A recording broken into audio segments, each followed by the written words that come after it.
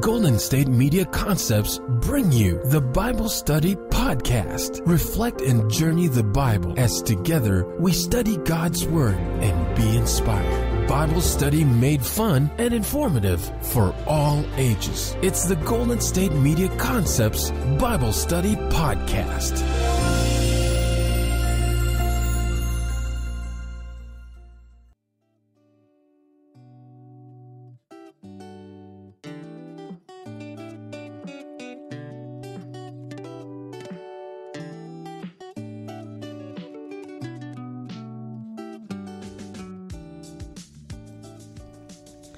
Hello and welcome to the GSMC Bible Study Podcast, brought to you by the GSMC Podcast Network.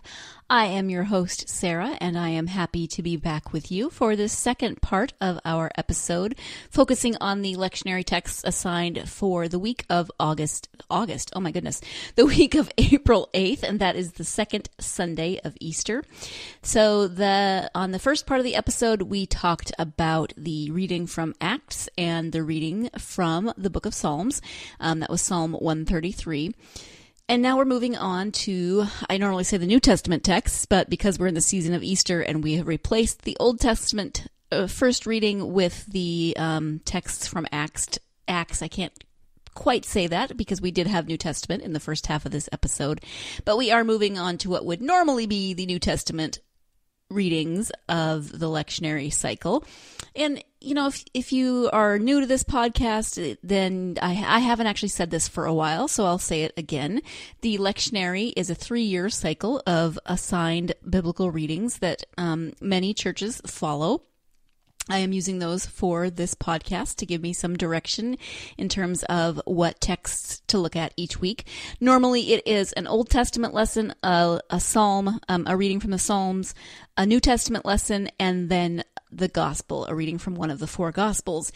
As I said in a little bit in this podcast and earlier in the first half of this episode, during the season of Easter, we replace that Old Testament text with a reading from Acts. So we begin to see that early church forming and what that early church looked like, how they were continuing Jesus' ministry, etc. So that's just a very brief description of the lectionary texts, in case you were wondering how I choose what I'm going to talk about each week. I like knowing what's coming up, although it does get a little frustrating at times, and this is one of those weeks because the second Sunday of Easter, no matter what year in the lectionary cycle you are in, and we are currently in year B, the second Sunday of Easter is always the Doubting Thomas story. So every year, the second Sunday of Easter, if you are a pastor, you are preaching on the Doubting Thomas story. And normally, because it's a 3-year cycle, then you have rotating texts, but that one shows up every year. So in some ways, you know, it's hard to find something that you haven't said already. And in other ways, there's always something new to be found in the scriptures. So it's kind of a give and take. But we are going to get to that lesson a little later, that gospel reading a little bit later, where we will start with the lesson from 1 John. That is the New Testament text assigned for today. That text comes to us from 1 John chapter 1, verse 1 through chapter 2, verse 2. We declare to you what was from the beginning, what we have heard, what we have seen with our eyes, what we have looked at and touched with our hands concerning the word of life. This life was revealed, and we have seen it and testified to it, and declare to you the eternal life that was with the Father and was revealed to us. We declare to you that we have seen and heard, so that you also may have fellowship with us. And truly our fellowship is with the Father and with his Son, Jesus Christ. We are writing these things so that our joy may be complete. This is the message we have heard from him and proclaimed to you, that God is light, and in him there is no darkness at all. If we say that we have fellowship with him while we are walking in darkness, we lie and do not do what is true. But if we walk in the light as he himself is in the light, we have fellowship with one another. And the blood of Jesus, his Son, cleanses us from all sin. If we say that we have no sin, we deceive ourselves, and the truth is not in us. If we confess our sins, he who is faithful and just will forgive our sins and cleanse us from all unrighteousness. If we say that we have not sinned, we make him a liar, and his word is not in us. My little children, I am writing these things to you so that you may not sin. But if anyone does sin, we have an advocate with the Father, Jesus Christ the righteous.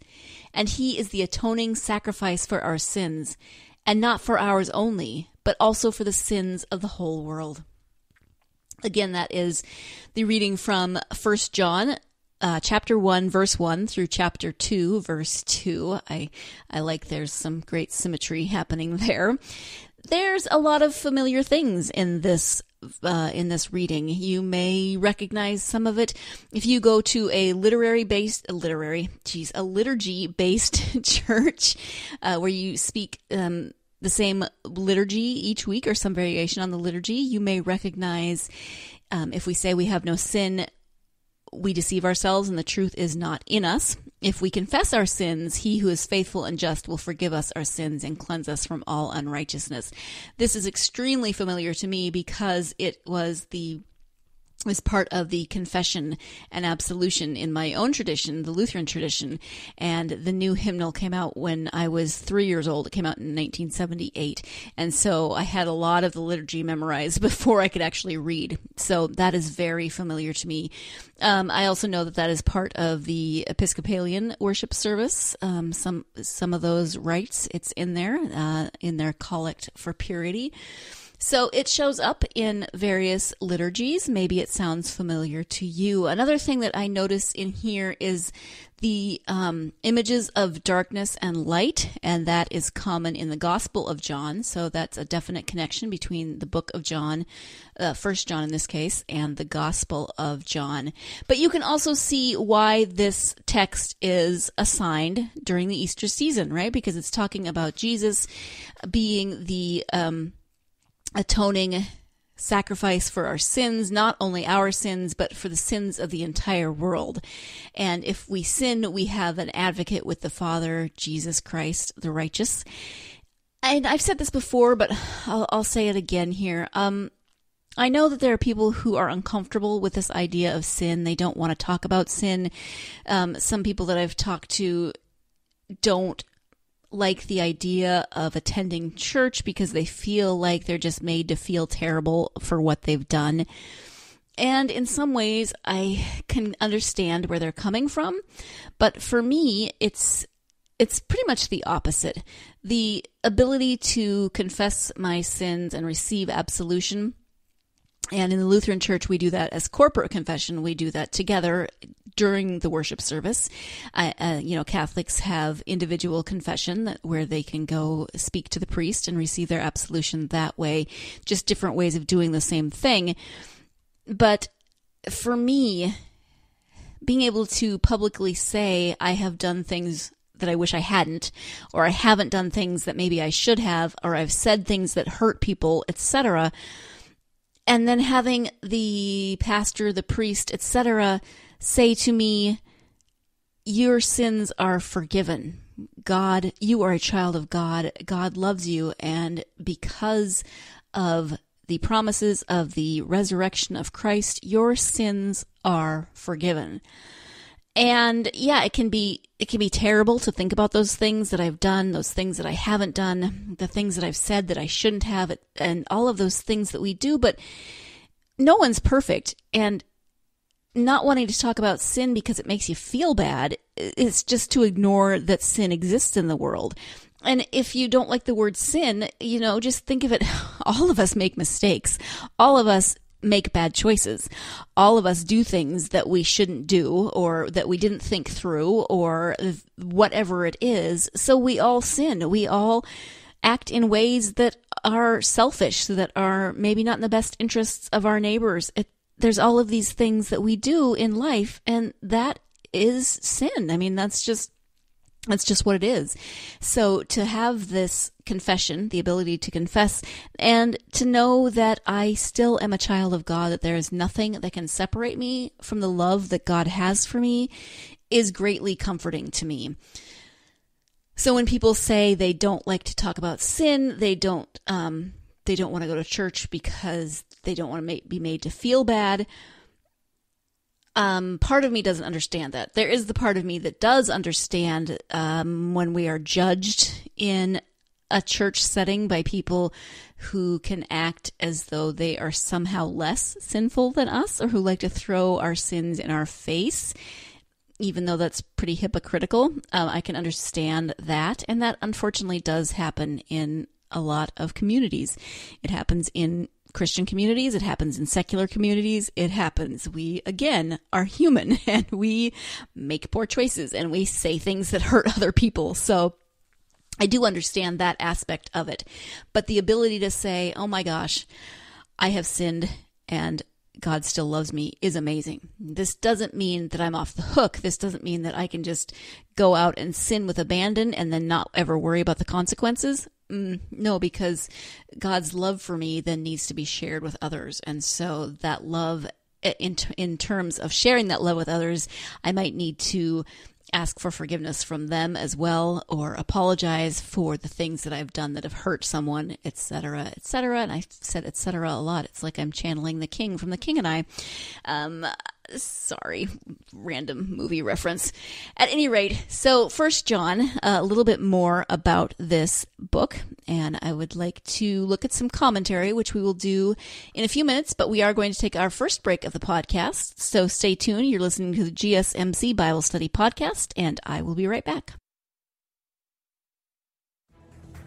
Want to find out what movies to go see? Then check out the GSMC Movie Podcast. It's your ticket to the latest movies, whether it's a new blockbuster event, romantic, comedy, or action flick. This show has got it all covered. They talk some what to go see now. Don't bother. What's hot on Netflix and everything in between. That's gsmcpodcast.com/movie-podcast. When it's all about the movies, it has to be this new show. Don't forget to like them on Facebook and follow them on Twitter. Visit gsmcpodcast.com for more info.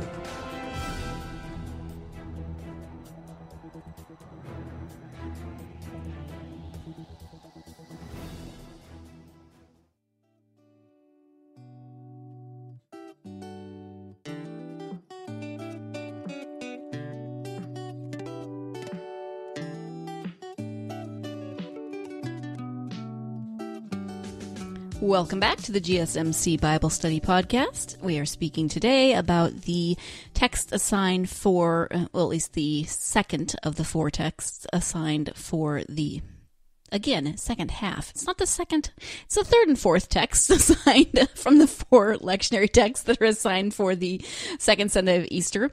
This year that falls on the Sunday of August 8th. August? Seriously, what is going on with me today? Let's try this again. April 8th. It's April. Not yet August. Not ready for August. Thank you very much. So, what are we doing? We are discussing the second half of the four readings assigned for the week of April 8th, the second Sunday of Easter.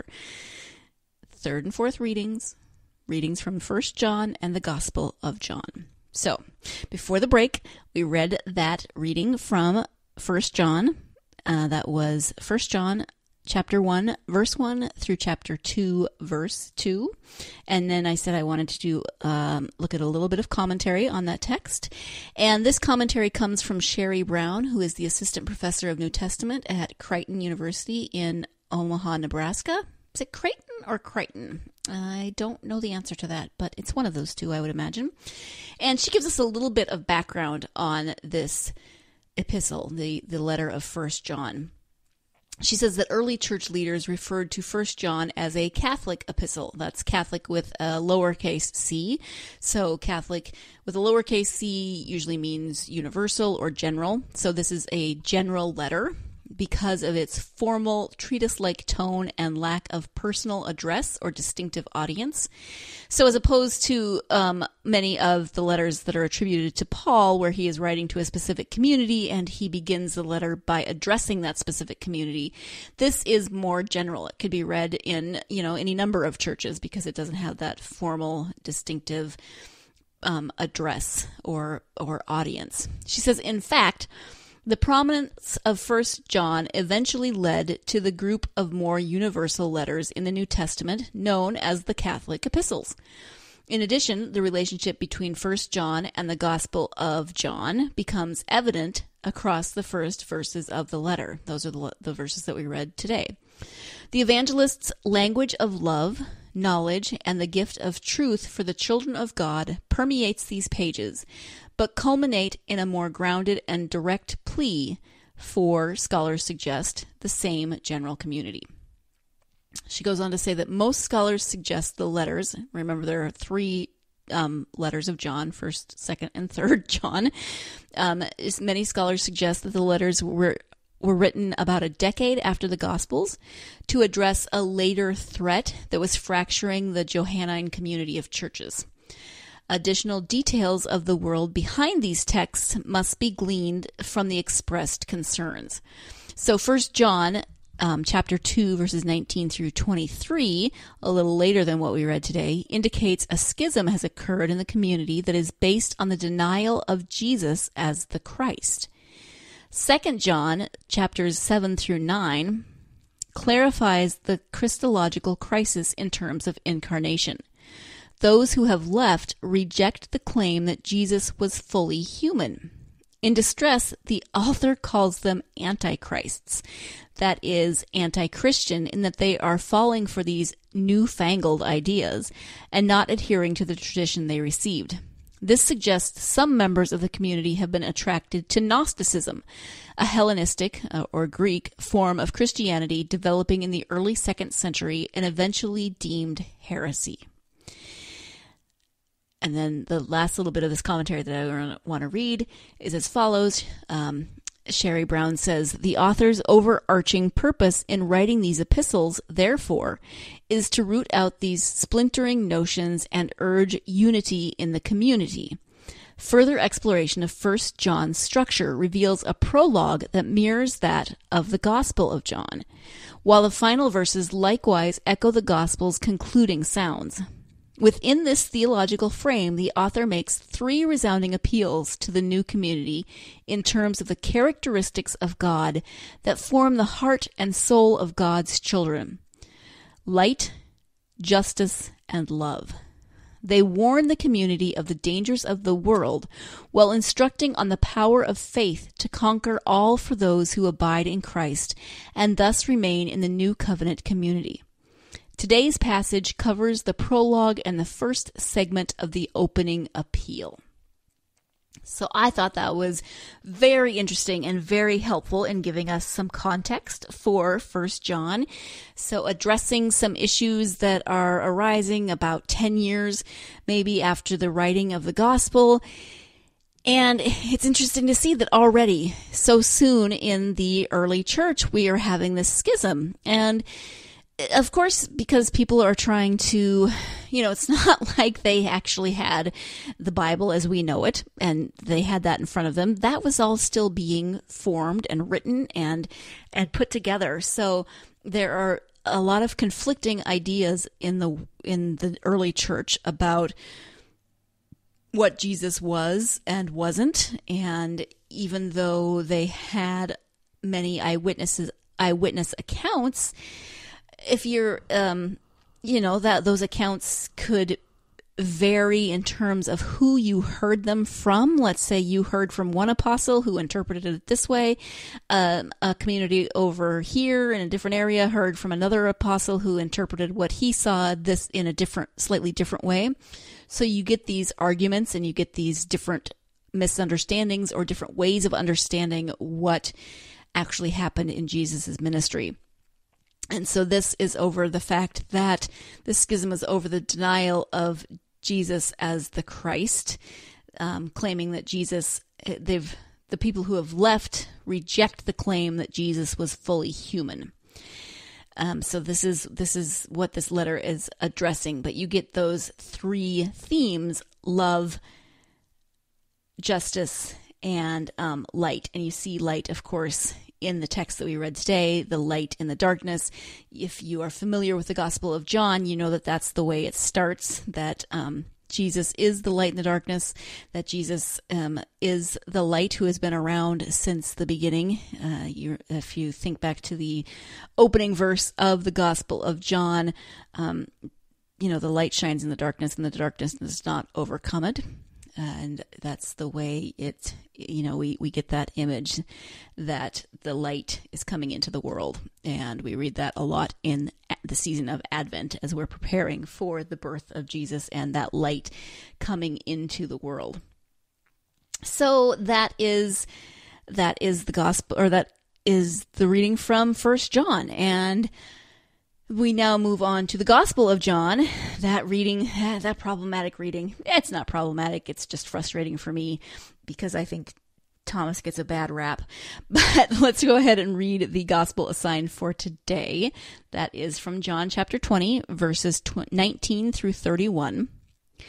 When it was evening on that day, the first day of the week, and the doors of the house where the disciples had met were locked for fear of the Jews, Jesus came and stood among them and said, "Peace be with you." After he had said this, he showed them his hands and his side. Then the disciples rejoiced when they saw the Lord. Jesus said to them again, "Peace be with you. As the Father has sent me, so I send you." When he had said this, he breathed on them and said to them, "Receive the Holy Spirit. If you forgive the sins of any, they are forgiven them. If you retain the sins of any, they are retained." But Thomas, who was called the twin, one of the 12, was not with them when Jesus came. So the other disciples told him, "We have seen the Lord." But Thomas said to them, "Unless I see the mark of the nails in his hands, and put my finger in the mark of the nails, and my hand in his side, I will not believe." A week later, his disciples were again in the house, and Thomas was with them. Although the doors were shut, Jesus came and stood among them and said, "Peace be with you." Then he said to Thomas, "Put your finger here and see my hands. Reach out your hand and put it in my side. Do not doubt, but believe." Thomas answered him, "My Lord and my God." Jesus said to him, "Have you believed because you have seen me? Blessed are those who have not seen and yet have come to believe." Now Jesus did many other signs in the presence of his disciples, which are not written in this book. But these are written so that you may come to believe that Jesus is the Messiah, the Son of God, and that through believing you may have life in his name. So that's the Gospel of John from chapter 20, verses 19 through 31. And I'm going to be talking a little bit more about that text when we come back. We are going to take our second break of the podcast. So stay tuned. You're listening to the GSMC Bible Study Podcast, and I will be right back. Tired of searching the vast jungle of podcasts? Now listen close and hear this out. There's a podcast network that covers just about everything that you've been searching. Hey! The Golden State Media Concepts Podcast Network is here. Nothing less than a podcast bliss with endless hours of podcast coverage. From news, sports, music, fashion, cooking, entertainment, fantasy, football, and so much more. So stop lurking around and go straight out to the Golden State Media Concepts Podcast Network. Guaranteed to fill that podcast itch. Whatever it may be. Visit us at www.gsmcpodcast.com. Follow us on Facebook and Twitter, and download us on iTunes, SoundCloud, and Google Play.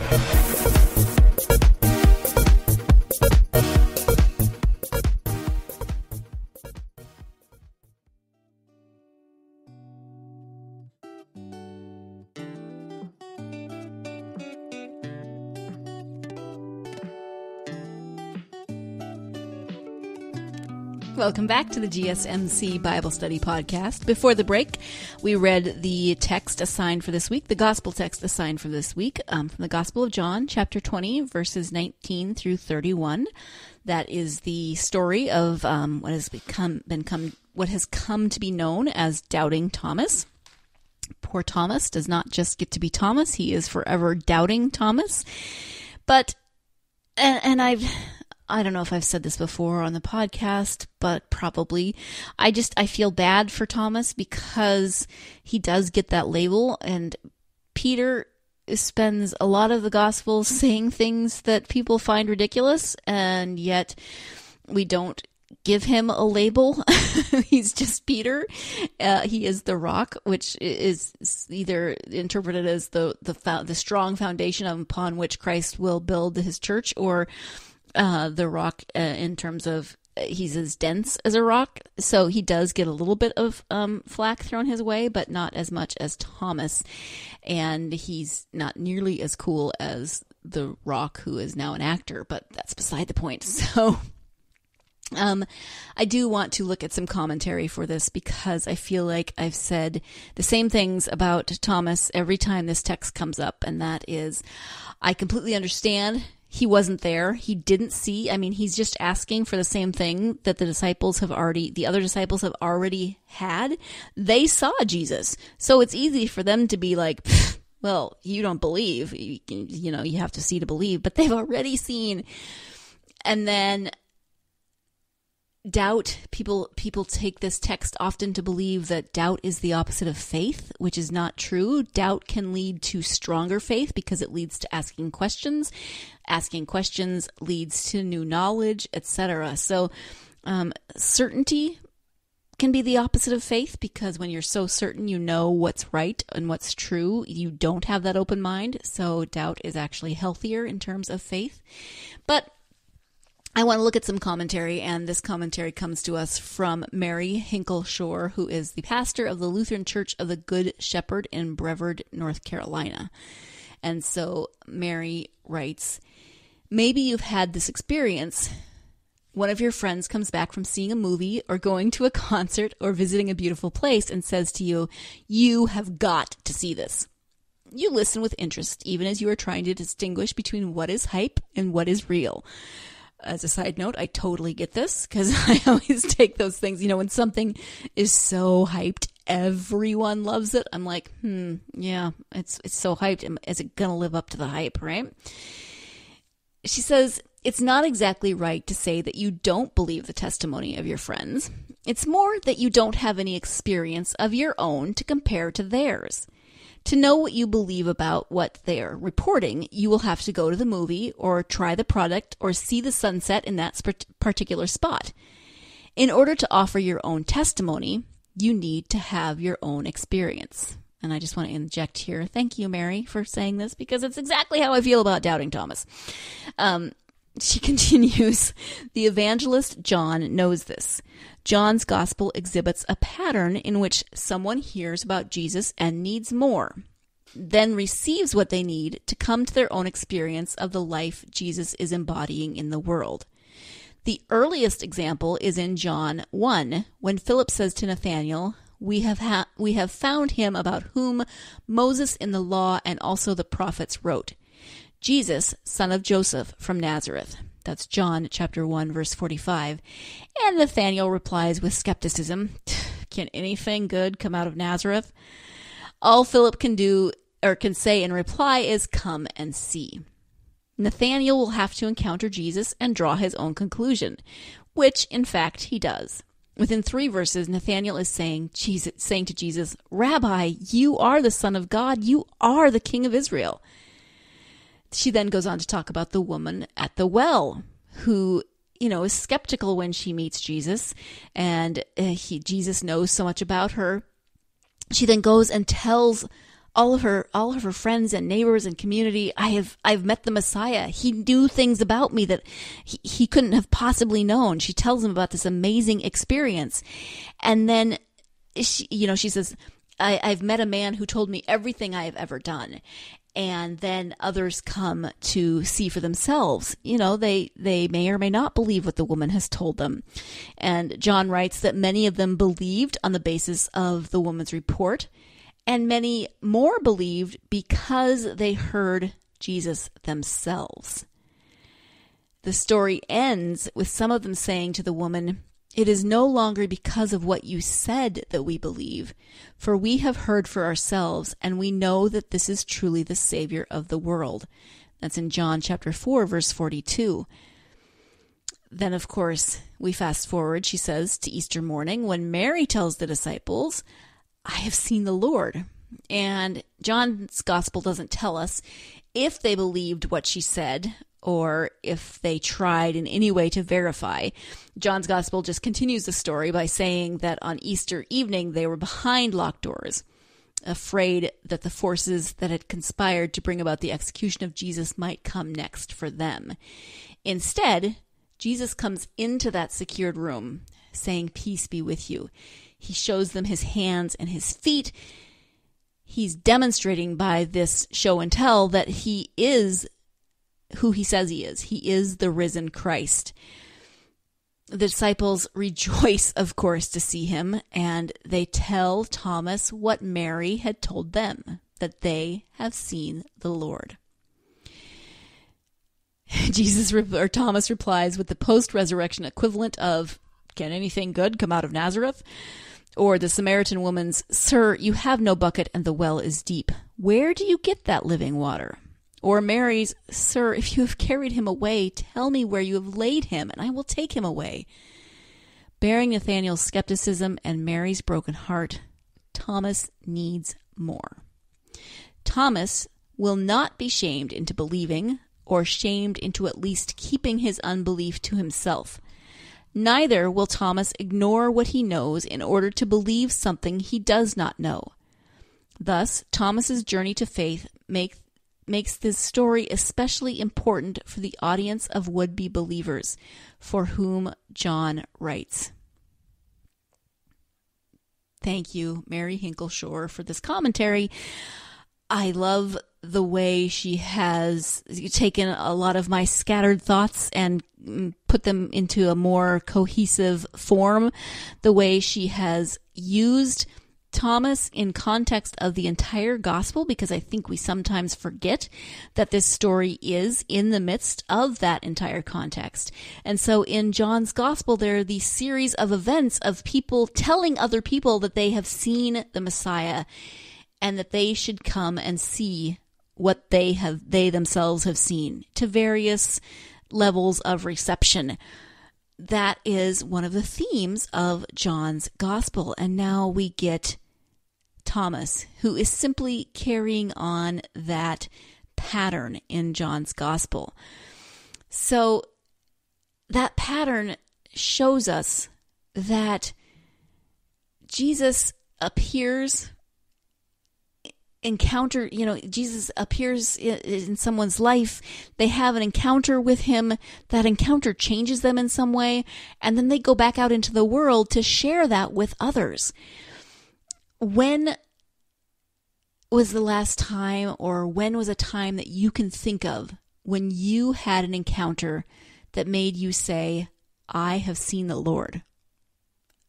Maybe it's an encounter with, I don't even know where to start. There's so many times when I don't necessarily phrase it that way, "I have seen the Lord," but there are definitely times when I see that incarnation of Jesus, of God, because we all are children of God. We all have God incarnate within us a little bit, not to the extent of Jesus, of course, but we still have that light of Christ within us. And sometimes that light shines through in other people, and I have seen the Lord. Whether I recognize it as that or not, we have those experiences, and maybe we do recognize it, and maybe we just want to share that experience. And so we tell someone, and they're like, "Well, okay, that sounds really great, but I wasn't there, and I don't know what you were seeing exactly." There's different levels of skepticism when we tell people stories. But that is what we are called to do. We are called to go out into the world to continue to do the work that Jesus did when he was here on earth. We are called to share God's love with each other. And we are called to share our experiences of the risen Christ. It is our job to share that story. Just like the apostles and the disciples of the early church, we are called to tell what we have seen and heard. And so Mary concludes her commentary with this. As we experience the story of Thomas, we are invited to trust that Jesus will keep showing up alive and with a body that holds together the worst that has happened to him and his risen life. He is eager to reveal himself not only through appearances but also through the written word. Again and again he will offer that wounded living body to his own beloved ones, until finally the whole creation will be held fast in the peace he offers when he makes himself known. That is a beautiful paragraph as part of a really wonderful commentary. We read part of it. We didn't read the whole thing. I imagine that Mary Hinkle Shore is probably a pretty good preacher. She certainly writes some lovely commentary. So I want to thank her. I don't know her, but I want to thank her for writing that and for putting into words a lot of the feelings that I have had about Thomas, but also helping me to reframe that story in light of the gospel as a whole, reminding me that the come and see, or the I have seen the Lord pattern, is present throughout John. It doesn't just appear with Thomas's story. So I hope that was interesting to you. I hope that opened up some new possibilities for thinking about this story for you. I hope that inspires you to go out and tell your story. Where have you seen the Lord? Maybe it's happened recently. Maybe you take time to try to see that every day. Maybe there's some big, huge event in your life where it's just so glaringly obvious that you have seen the Lord. But we've all experienced that in some way or another, whether it's a tiny detail, whether it's a huge story. We've all experienced the risen Christ in our lives, and we are all called to go out and share that experience with others. That's all the time that we have for this week. I hope you will join me again on Sunday when we will be looking at the texts, the first of the texts assigned for the third Sunday of Easter. That would be April 15th. Still not August. I hope that you have a wonderful week between now and then. And in the meantime, of course, as I always conclude with, you can find all of our podcasts at www.gsmcpodcast.com. You can download those podcasts anywhere that you listen to podcasts, any app that you use for mobile devices. And you can follow us on social media, Facebook, Twitter, Tumblr, and Instagram, GSMC Bible Study. Again, thank you for joining me. Join me again on Sunday for another episode. In the meantime, where have you seen the living Christ? Where have you seen the Lord? And as you're thinking of that, I hope that you will remember that you are a beautiful and beloved child of God. Thank you. You've been listening to the Golden State Media Concepts Bible Study Podcast, part of the Golden State Media Concepts Podcast Network. You can find this show and others like it at www.gsmcpodcast.com. Download our podcast on iTunes, Stitcher, SoundCloud, and Google Play. Just type in GSMC to find all the shows from the Golden State Media Concepts Podcast Network, from movies to music, from sports to entertainment, and even weird news. You can also follow us on Twitter and on Facebook. Thank you, and we hope you have enjoyed today's program.